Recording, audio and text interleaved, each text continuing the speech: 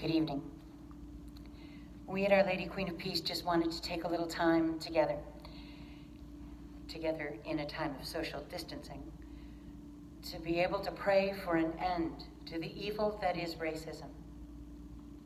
We will use the prayer from the United States Conference of Catholic Bishops and have some time just to be together in silent prayer.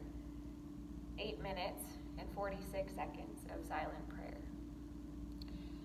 Our hearts are heavy, and so we lift them up to the Lord as we pray in the name of the Father, and of the Son, and of the Holy Spirit. We light 3 candles. We pray for an end to racism and an end to all prejudice. We pray for the repose of the souls of George Floyd and Tony Robinson, and all who have been hurt, who have suffered, and who have died because of racism and prejudice. And we light a candle for the unspoken prayers that lie in the stillness of our hearts.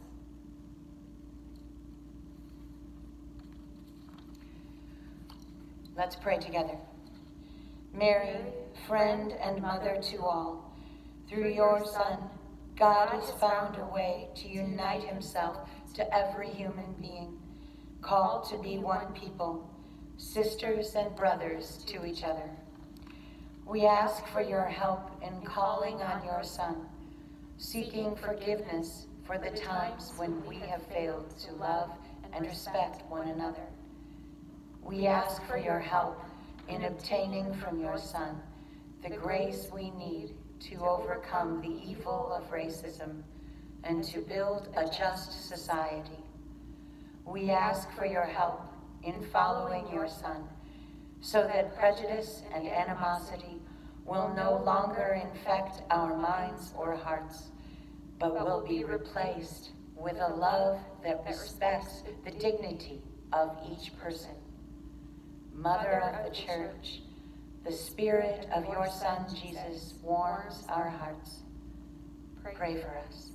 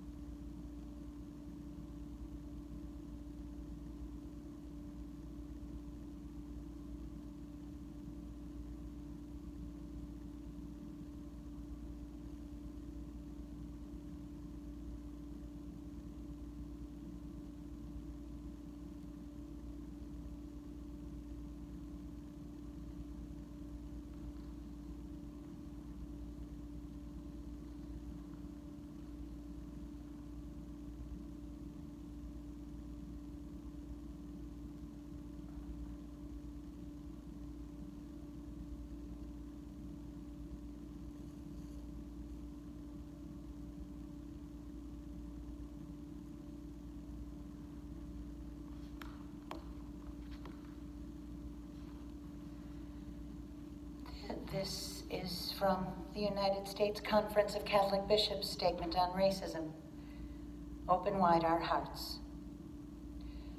Racism occurs because a person ignores the fundamental truth that because all humans share a common origin, they are all brothers and sisters, all equally made in the image of God.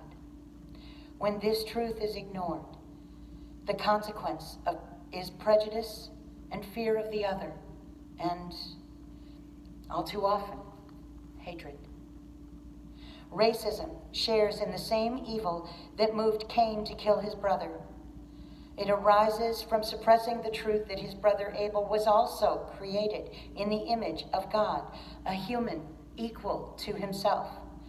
Every racist act, every such comment, every joke, every disparaging look as a reaction to the color of skin, ethnicity, or place of origin is a failure to acknowledge another person as a brother or sister, created in the image of God.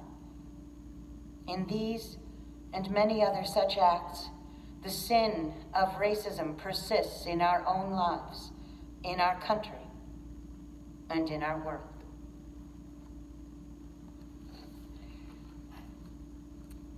Together we pray. Mary, friend and mother to all, through your Son, God has found a way to unite himself to every human being, called to be one people, sisters and brothers to each other. We ask for your help in calling on your Son, seeking forgiveness for the times when we have failed to love and respect one another. We ask for your help in obtaining from your Son the grace we need to overcome the evil of racism and to build a just society.